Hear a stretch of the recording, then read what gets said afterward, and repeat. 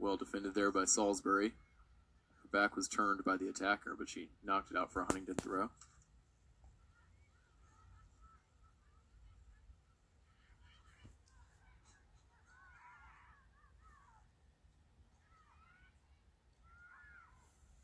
Oh, what a goal that was. I believe that was number 28, Erin Cembrale, with a fantastic strike from outside the area there for Huntington. Not much Alyssa Stevens could do about that one. Just nestled off the bar into that top corner. And almost out of nothing, the Hawks have a surprise lead here on the road. That is the first home goal given up by the Vikings this season. Prior to this game, they were outscoring their opponents at home 8-0.